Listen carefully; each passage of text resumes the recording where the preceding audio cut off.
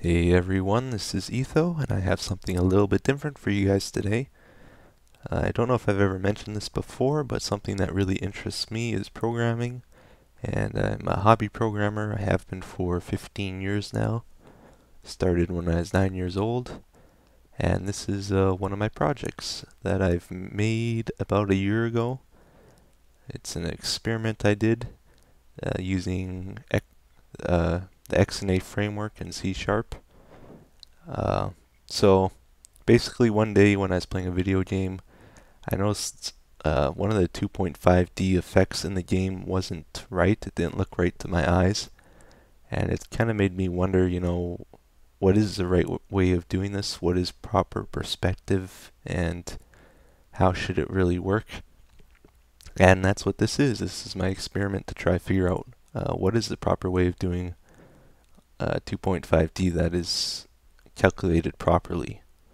Let's give you a little demonstration of what I mean. Don't really have any images loaded into this at the moment, so I'm just going to be using this tile I drew.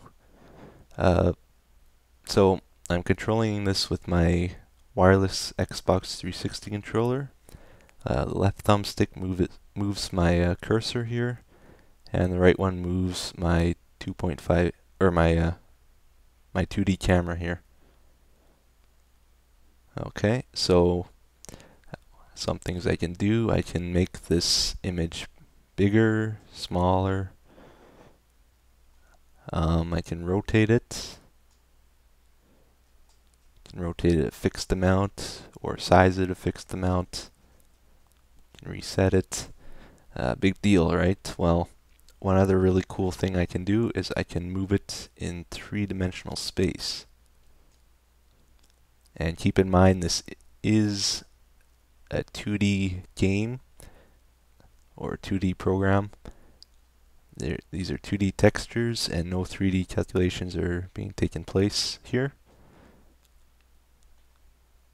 So, pretty cool.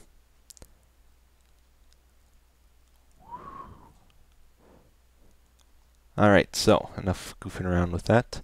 I'll set up a little example here to show you what this looks like. I'm just going to move it a fixed amount in three-dimensional space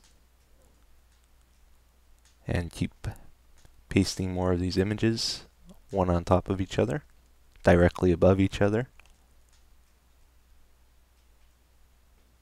Okay, and now when I move my camera, they all move what perceives to be correct to the eyes according to their distances that I've set.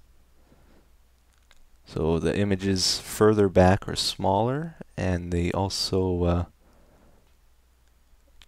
you can see with this thing the ones closer to the camera are drawn on top of the ones farther away, which is important. And also the ones further back don't move as fast when I move my camera, and the ones closer to the camera move a lot quicker. And that's kind of how the proper 2.5D effect works. So this was just an experiment I did. I was planning on maybe making an editor, a full-blown editor with copy paste, and I could set specific distances and stuff like that. This is it without the grid. This is right up front.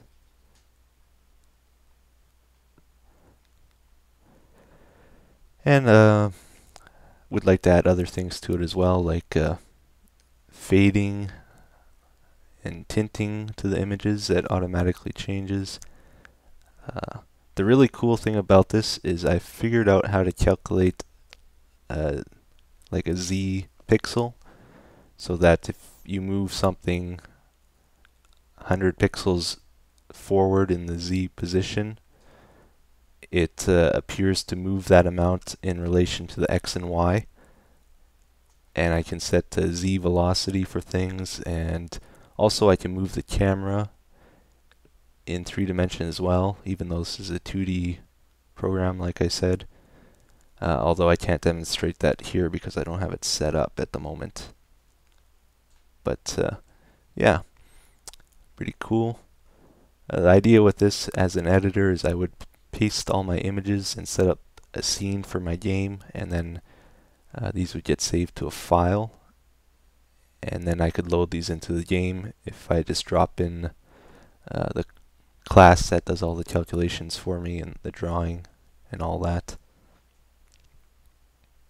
And yeah, I think something like this would have been really cool in a game like Castle Crashers. It has all the great artwork.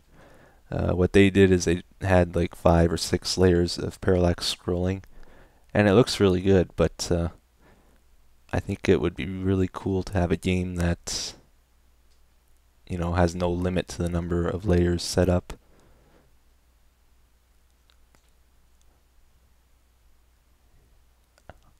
And yeah, I think that's all I wanted to say about this. Let me know what you guys think. If you can think of any practical uses to a 3-dimensional 2D game, I don't know. At best, it would be gimmicky, I think. I don't know if you could actually make a good game using this tech or whatever. But if you have any ideas, let me know. But yeah, it's kind of cool. I would like to make a full-blown editor for it eventually, but it would take time, of course. And that's it for today. Thank you for watching. I'll see you later.